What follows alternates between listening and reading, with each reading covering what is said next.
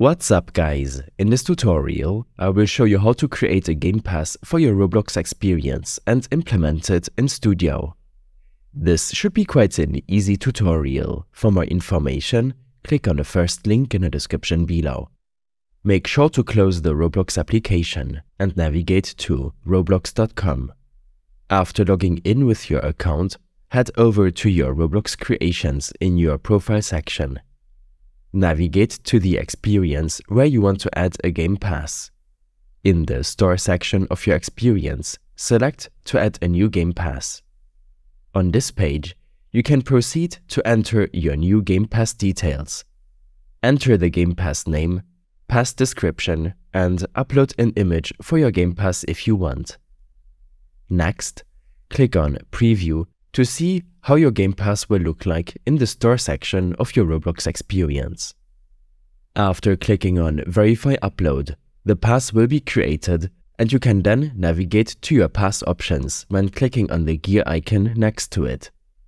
This will allow you to edit the name, description, and pass image.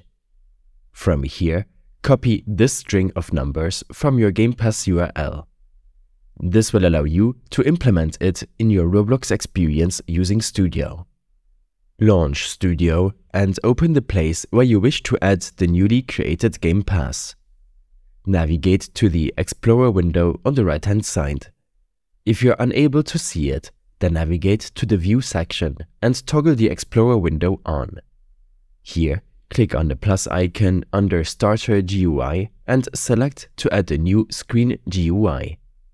Next, right-click Screen GUI and select Insert Object. Add a text button, which will show up on your screen.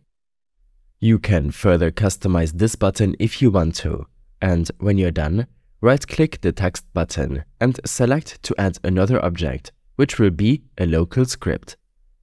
Here, you will have to add your new Game Pass ID and a function that prompts the user to purchase the Game Pass through the Roblox Experience store. You can copy this code from my extensive guide linked in the description below. Finally, you can proceed to save and publish your changes to the Roblox servers. Navigate to File and click on Save to Roblox As.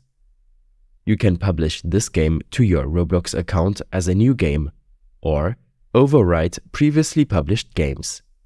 All of these steps and more information will be available in my extensive guide linked in the description below. I hope this helped you out. Leave a comment if you have any questions and see you in the next one.